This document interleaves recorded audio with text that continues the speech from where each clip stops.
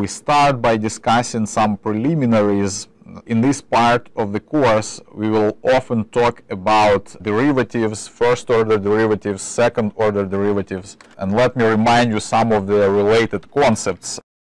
So let's say when we are talking about some function, some f of x, that has a real argument and a real value also, we know that the derivative is usually denoted by f prime of x, right? And we know how to compute the derivative for some at least simple functions.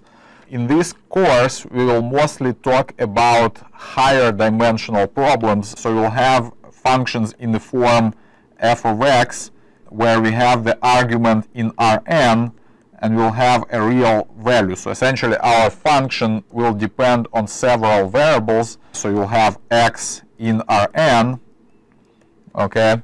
So the analog of the first-order derivative will be the gradient of f of x. So the gradient of f of x is denoted by Greek nabla f of x, and it is given by the vector of the first-order derivatives of f. So we'll have df of x over dx1, and so on, df of x over dxn. So these are partial derivatives with respect to each variable. So, and of course, this vector x of variables in Rn will be given by x1 through xn. All right, so let's consider some example, some arbitrary function. F of x is given by x1 squared plus 2x1 x2 plus 3x2 squared minus x1 minus x2. So this is a multivariable polynomial. So in this case, it's actually two-variable polynomial. The highest degree of any term is 2 here. So this is a quadratic polynomial of two variables. All right. So and if I want to compute the gradient of this function, it is given by the following. So first, we need to compute the first-order derivative with respect to x1. So for the first term, it will be 2x1. For the second term, it will be 2x2. Then the derivative of this with respect to x1 is 0. And then minus x1. So the derivative will be minus 1. Okay. So and I guess I went outside of the boundaries here and I didn't notice that. So, let's see. So we are talking about minus x1 and minus x2 here. All right. So now, first order derivative with respect to x2 would be, for this part, it's 0. For this part, it's 2x1. And then for this part, it will be 6x2. And again, for this, it's 0 and minus 1. All right. So this is our gradient for this function. So now, how about higher order derivatives? Let's consider, for example, the second order derivative. In the case of one-dimensional function, we'll just have f2 prime of x, right? So, but how about for the second case you're considering here, when function has n variables? So then in this case, we will actually talk about a matrix of the second order derivatives, because for the first order derivatives we have a vector, and then for each function in this vector we can compute the first order derivative of this function with respect to each variable. So we can compute all the partial derivatives. So we'll have, say, n partial derivatives for the first one, n partial derivatives for the second one, and so on. So in this case, n is equal to 2. We only have two variables. So for our example here, the matrix will be of size 2 by 2.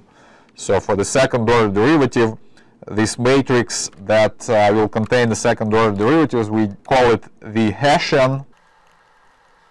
So the Hessian of f of x, this is the matrix of the second order derivatives. In the case of two variables, this will be a 2 by 2 matrix. Here we'll have the second order derivative of f with respect to x1 twice, then the second order derivative of f with respect to x1, x2. Here we'll have d2f of x of dx2, dx1, and d2f of x dx2 squared. All right, so and then we can easily compute this matrix of second order derivatives for our example function. To compute this entry, what we need to do is to take the first order derivative of this function here, of the first component of the gradient, right? If we take the first order derivative with respect to x1, what we get will be just 2, okay? So when I take the derivative with respect to x2, I will also get 2. For this, I need to compute the derivative of this with respect to x1, which will also be 2. And finally, to compute d2 f of x over dx2 squared, I need to take the derivative of this with respect to x2, which is 6.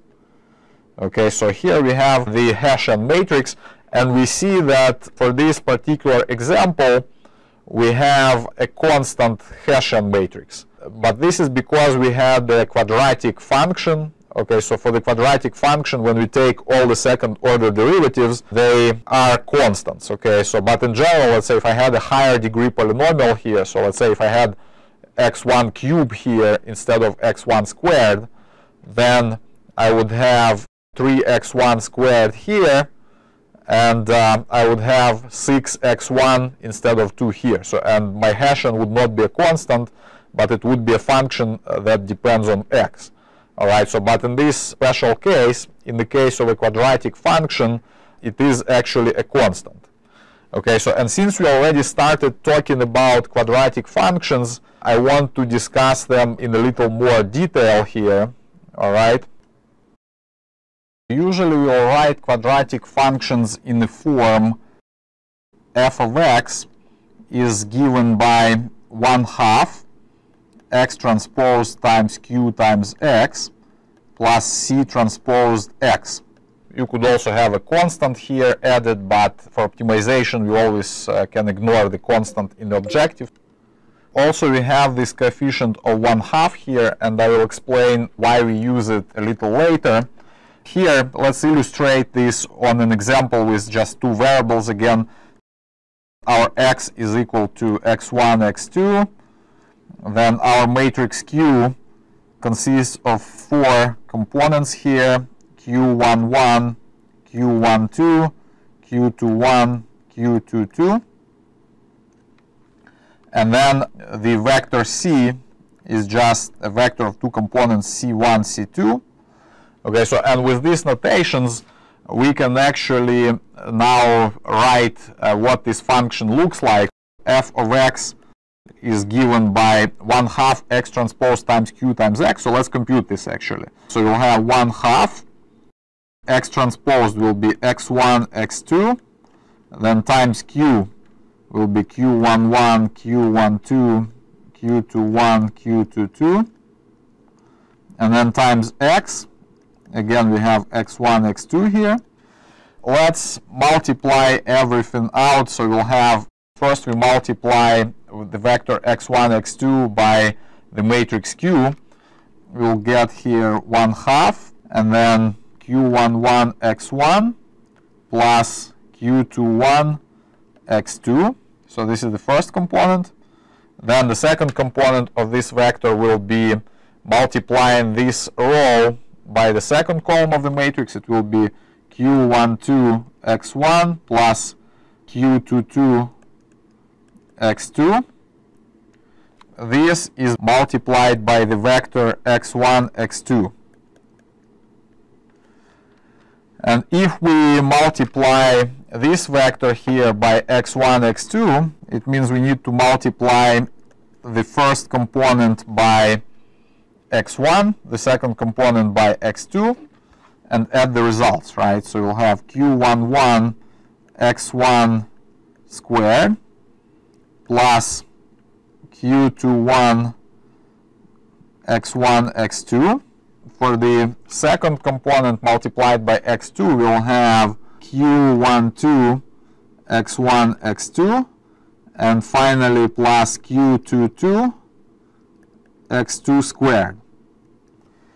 All right, so as a result, the final form of this function is 1/2 q11 x1 squared plus, then look, here we have q21 x1 x2 plus q12 x1 x2, and then this is multiplied by 1/2. So then we'll have plus 1/2 q12 plus q21 times x1 x2, and then finally we'll have plus 1/2 q22 x2 squared. Okay, so this is our quadratic function, and we see that these coefficients q12 and q21 are added together and divided by 2 in order to obtain the coefficient for x1 and x2. All right, so here we have, in this matrix, we have q12 here, q21 here, and in general, we could start with the matrix Q where q12 is not equal to q21, meaning that the matrix Q is not symmetric, but we could always make that matrix symmetric by replacing both q12 and q21 with their average given here, and it would still give us the same result. Therefore, we can always assume that q12 is in fact equal to q21, so the assumption that we can always make is that Q is a symmetric matrix. Symmetric meaning that Qij is equal to Qji for all ij. And again, if let's say I was given a matrix like this, which is not symmetric, so let's say 1, 2, 3, 4. All right, so I would replace it with the matrix which is given by 1, and then instead of 2 and 3 here, I would write 2 plus 3 over 2. So 5/2 here, 5/2 here, and then I would get a symmetric matrix, and for the quadratic form, which is x transpose times q times x, would be the same for this matrix Q and this matrix Q. Therefore, without loss of generality, we can actually assume that our matrix given here is symmetric. Okay, so this will be the assumption that we will always use for simplicity. Now let's go back to our example of the quadratic function that we considered before, so which is this function here. Let's see how we represent it in the form f of x is equal to 1/2 x transpose times q times x plus c transposed x. We have here f of x is given by this, so this is just the quadratic part, right? Then we need to add the linear part, which is c1 x1 plus c2 x2. This corresponds to the c transpose times x part, okay? So this is called the linear term, and this is the quadratic term. So now let's look at this function here, f of x, and see how we can write down the matrix Q and the vector C in this case. For the term x1 squared, we have the coefficient 1 here, and 1 corresponds to 1/2 q11. So 1/2 q11 is equal to 1, which means that q11 is equal to 2.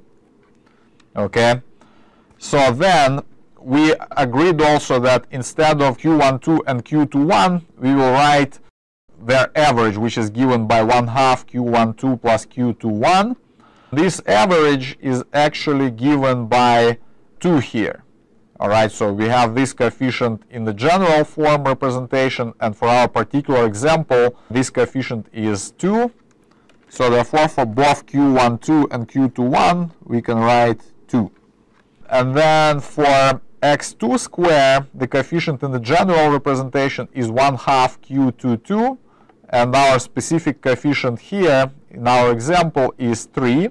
So 1/2 q22 is equal to 3, which means that q22 is 6. All right, so our matrix Q is actually 2, 2, 2, and 6. Okay, so now if we go back to the slide where we computed the Hessian of f of x, we can see that our matrix Q is exactly the Hessian of our function. Okay, so therefore in this representation here, so when you write f of x is equal to 1/2 x transpose times q times x, this matrix q here stands for the Hessian of our quadratic. Okay, so this is the matrix of our second order derivatives. All right, so and this actually explains why we are using this coefficient 1/2 here. We just use it for convenience, so that when we take the second order derivative of the quadratic function, this matrix q gives us exactly the Hessian. Okay, so if we didn't write that 1/2, then the Hessian would be 2 times q. But since we'll use the Hessian quite often, it's convenient to just have q as the Hessian. Just simplifies the notation a little bit. Okay, so that's why we put this 1/2 here.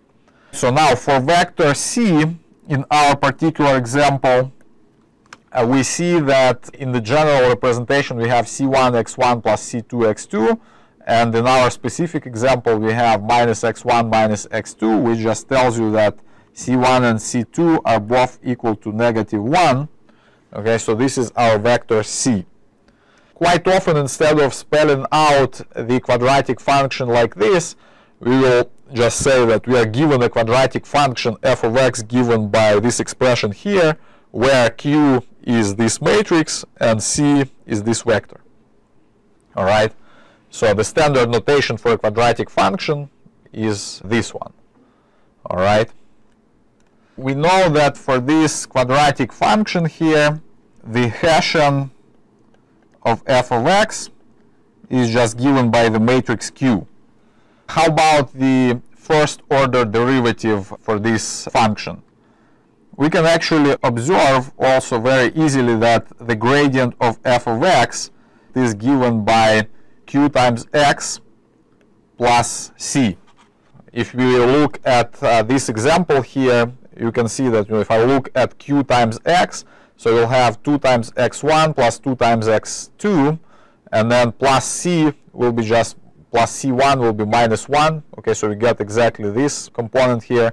And then for the second component of this vector of the gradient, I'll have 2 times x1 plus 6 times x2 -1. Okay, obviously it corresponds to qx plus c. All right, so this is what we have here.